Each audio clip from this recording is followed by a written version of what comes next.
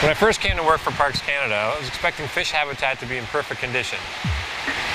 We started noticing that in our national parks, fish like salmon, trout, and eel were having trouble moving through our streams because of these poorly installed culverts. It's a problem we're seeing around the world, and it's having big impacts on fish populations.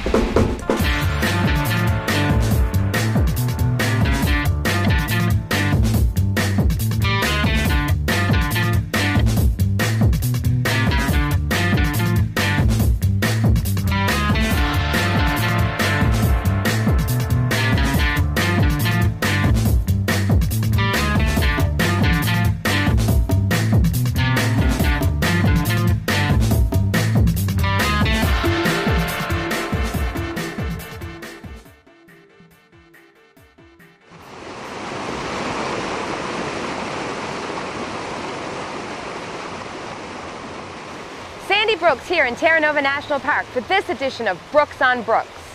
Fish in Atlantic Canada are facing some big obstacles. It's getting harder and harder for them to travel up brooks like this one. Fish need to move throughout a stream to spawn, find food, and shelter. Barriers have big impacts on fish populations well beyond their immediate vicinity.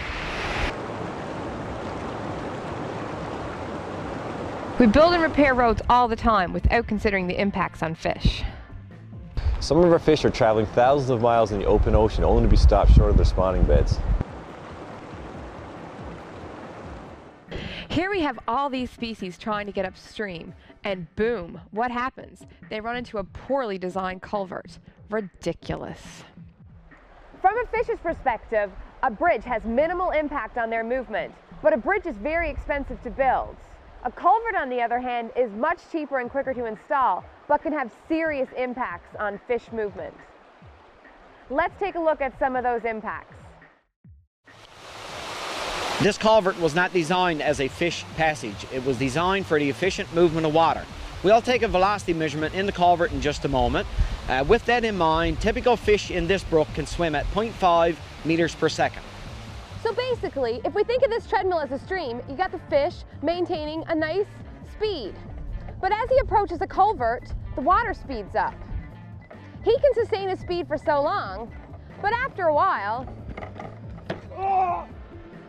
he gets swept downstream.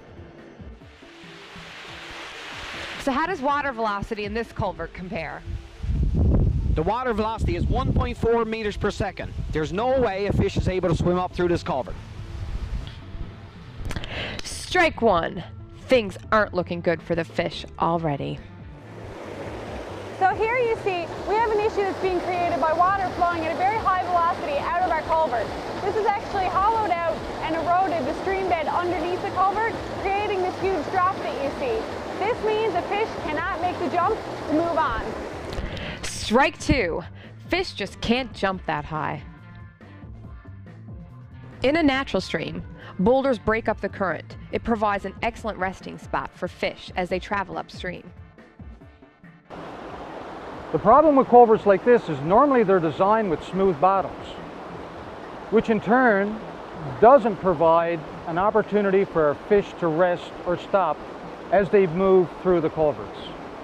Strike three. This culvert just doesn't cut it. It's not up to my code. It's clear we got to make things right.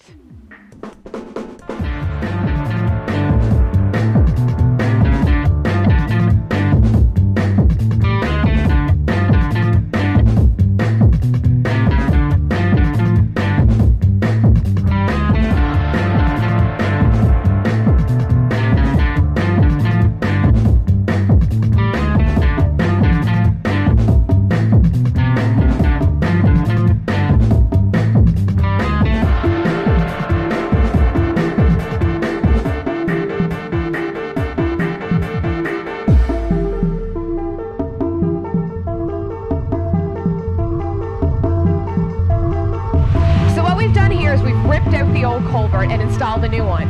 We've got boulders in here to mimic a natural stream bed. This slows down the water velocity to a speed that would be found in a natural area of a brook. It also provides a resting spot for fish as they make their way through the culvert.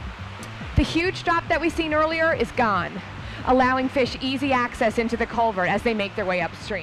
This is a huge improvement. You can see that there's no longer an outflow drop and the water velocity slowed right down. Already we're seeing tagged fish moving up through this culvert. This is going to restore habitat quality to the condition it should be in a national park. We're going to change fish lives, one culvert at a time.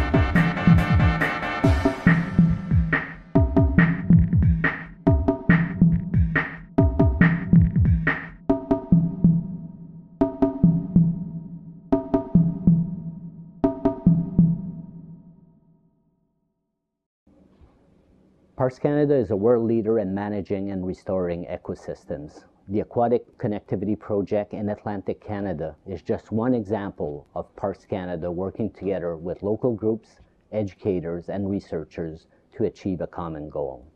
In this case, healthy, sustainable streams that will be enjoyed by future generations. We value the relationships we share with a vast diversity of local communities, Aboriginal groups, and others. By using educational tools like this video and sharing our passion, leadership, and knowledge of Canada's special places, we offer new opportunities for Canadians to connect to our country's treasured places. During your next visit, discover your inspiring moment.